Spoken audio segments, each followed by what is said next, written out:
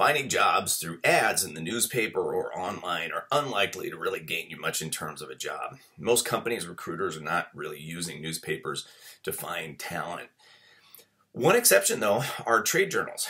So most industries have these trade associations, and those associations have trade journals. Now, if a company or recruiter was going after somebody in a particular trade association or trade journal, that's because they're going after a very targeted group of people. That is more effective. So if you're going to go after ads, try to find those trade journals that are specific to the industry, and that could be a much better place to go.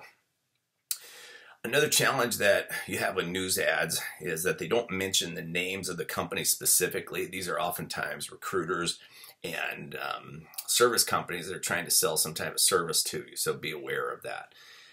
And I also want you to be aware of anybody who tries to charge you money, in this. There are some companies advertising, and they're over-promising and playing on your emotions and trying to get you to pay a lot of money to some kind of service that they'll put you in touch with the right people.